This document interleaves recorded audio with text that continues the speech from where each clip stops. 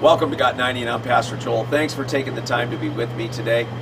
Boy, I've got a lot of things swirling in my brain today, and one of the things I'm thinking about is, man, I just am so in love with Jesus, to think that Jesus loves me in spite of me, that Jesus has a plan for me in spite of me, and to think that some people can actually believe that they can never be blessed, or that God doesn't have good things for them, but God just wants to punish people their whole lives and never do anything that amounts to anything of security or love back into their spirit. That God is looked at as someone that just wants to destroy your hope and take it away, and you have to live in the mundane with never a dream coming to pass.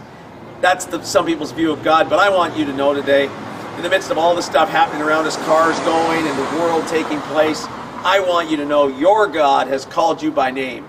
Your God has put His fingerprint on you and said He's about to change your world. And the world He's about to change is going to be so bright, filled with opportunity, filled with exciting things that you never thought possible.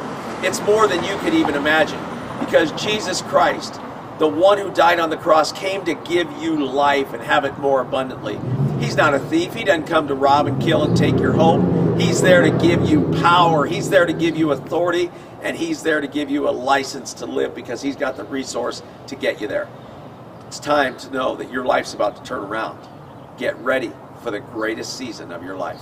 I'm Pastor Joel. God bless you.